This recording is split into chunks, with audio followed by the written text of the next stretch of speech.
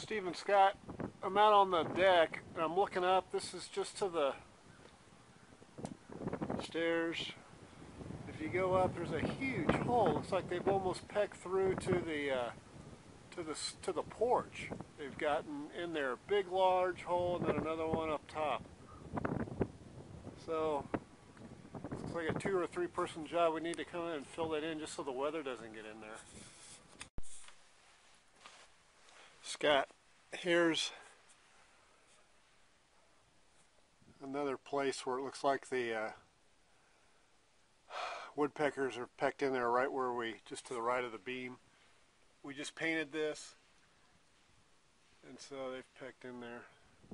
So we got to fill that. Looks like the back end too of the beam. But